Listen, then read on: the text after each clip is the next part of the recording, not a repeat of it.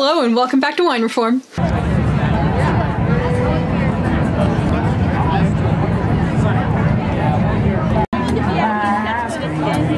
Or like a whole, actually, wait, hear me out.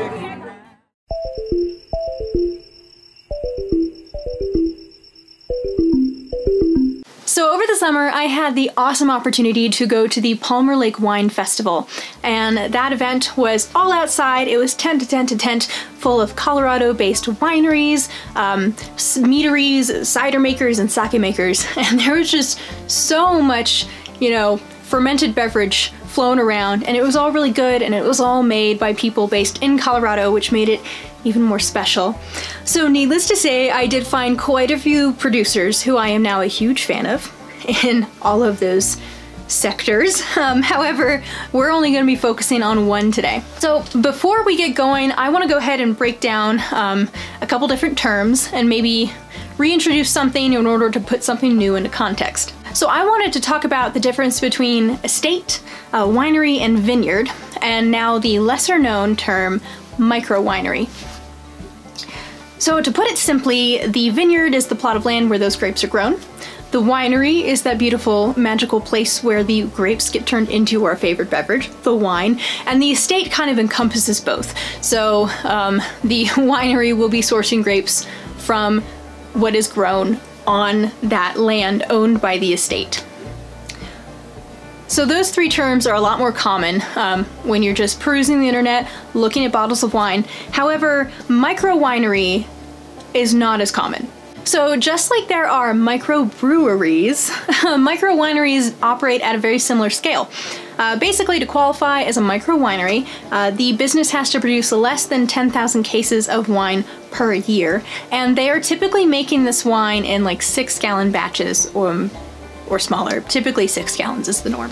So since the operation is so small, most of the time a micro-winery will go ahead and source their grapes from elsewhere. They don't produce their own grapes. So they can pick and choose from pretty much just about anywhere they can find supply, and they will choose based on what kind of wine they're trying to achieve. So today, the micro-winery we will be focusing on is the Wine Barrel. You can see it, there you go, from Parker, Colorado. So the wine from the Wine Barrel we will be opening today is their 20 Mile Red, which is what they have called their Tempranillo. I enjoyed their wines, so I thought it'd be fun to crack this one open. I will admit I wanted to open this one in October because it's orange. So their 20 Mile Red, which is their Tempranillo, has won a silver medal at the San Francisco International Wine Competition. Unfortunately, I couldn't verify which year it won that medal because the San Francisco International Wine Competition does not have an archive up of, you know, winners for various categories. However, I want to believe them because they were very nice. There is no vintage listed on this bottle, so it's not uncommon to see some wines without a vintage. I mean, if you've ever had champagne, champagne does not have a vintage. They pick and choose to make a good product, so that's probably what they did here. We'll have to see when we taste it. And I have no idea where they got the Tempranillo from, because they don't say. They say that they get their grapes from all around the world, and they didn't tell me exactly where those grapes came from. So we'll just have to guess. So for a quick rundown on Tempranillo, it is a Spanish grape. It is a red grape. It has very high tannins, and it makes very full-bodied reds, similar to the feeling of a Sangiovese or a Cabernet Sauvignon. The characteristics of Tempranillo can range from strawberry and cherry to blackcurrant and prune, and tend to have some notes of leather and tobacco, which I always associate with Spanish wines, leather and tobacco, but that's another aside. Anywho, Tempranillo is grown in a lot of regions in both Spain and Portugal, as well as places in South America, and unexpectedly parts of the US, like Texas, so that's cool.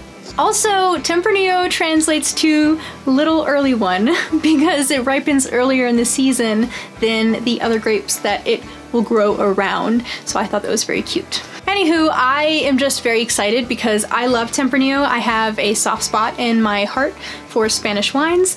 And so I'm very excited to get this open and, you know, just see what we can pick out from it.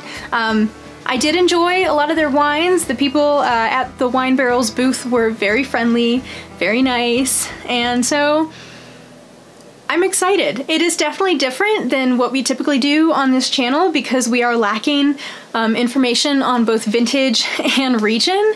However, it should still be fun, so why don't we go ahead and crack it open and get going. All right, so we have got it open, our 20 Mile Red from the Wine Barrel. Again, no vintage, no region, but we know from the website and from talking to the Wine Barrel themselves that this is Tempranillo. So let's go ahead and give it a pour.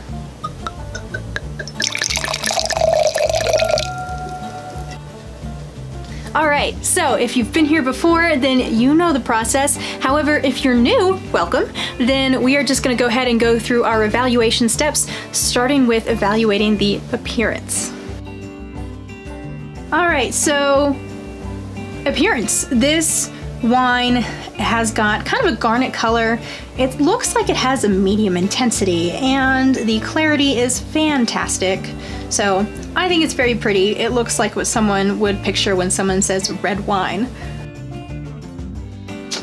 Alrighty, appearance aside, now we get to go ahead and evaluate the nose, which means we're gonna sniff it and see what we can pick out. So let's put our nose in this glass. It sounds weird, but it's what we do.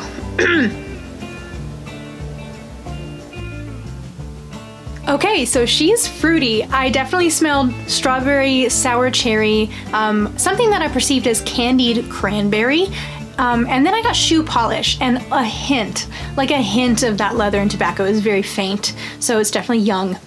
The intensity of the nose was also medium because I held it here and I could smell it, but if I held it down here, I couldn't really smell it, so medium intensity on that nose. All right, so now we get to do everyone's favorite part. We are gonna go ahead and sip it. This is also known as evaluating the palate if you want to tell people you're being fancy. So, cheers. All right, so first of all, everything I smelled, I could taste. That is great. Second of all, the thing that surprised me the most is that the tannin felt very light. Honestly, when I sipped it, it felt more like a Pinot Noir on my tongue than a Tempranillo, which is strange to me, but not unwelcome. The acidity was high, the alcohol was high, it felt very balanced. The finish was medium, I will say that. But something else that kind of intrigued me is that even though I could tell it was definitely not off dry, it didn't feel completely dry either. So I kind of put it in between dry and off dry, but closer to dry, only because I did taste a bit of residual sugar on my tongue. So that was very interesting. But all in all, it was pleasant, it was drinkable. I did quite appreciate it. I think especially for someone who is maybe not into a heavy red, they would appreciate the Wine Barrel's Tempranillo. I do have a feeling that they sourced their grapes from somewhere a little cooler, so perhaps Chile or Argentina. I can imagine sourcing some grapes from there. But again, I'm really intrigued at how it's a Tempranillo, but it's not what I would picture for a classic Tempranillo. Yeah. In terms of pairings, I want this with meat pies, maybe just because it's fall. I definitely want this with steak and potatoes. I want this with burger and fries. Ooh, if you've ever had like a mushroom burger, those are so good. This with anything with mushrooms, like a mushroom burger and fries and just, oh my God, that'd be so good. So I'm picturing comfort food, very warm comfort food. I can definitely put this with, but